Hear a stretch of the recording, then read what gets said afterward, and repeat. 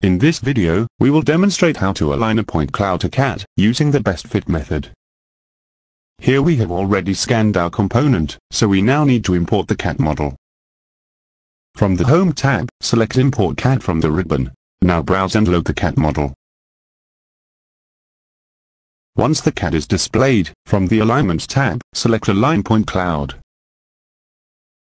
The Alignment workspace opens, and displays the CAD model and point cloud in split windows. From the ribbon, ensure that Include Point Clouds and Preview are active. Now simply select Solve to apply the best fit alignment. The alignment animation will be shown in the CAD view, and once complete a point cloud will be colored relevant to the deviation of the points to CAD. The alignment statistics will be shown. Click Close Alignment to exit the workspace. The best fit alignment is now applied, and you can continue to analyze the point cloud. That concludes this video. Thanks for watching.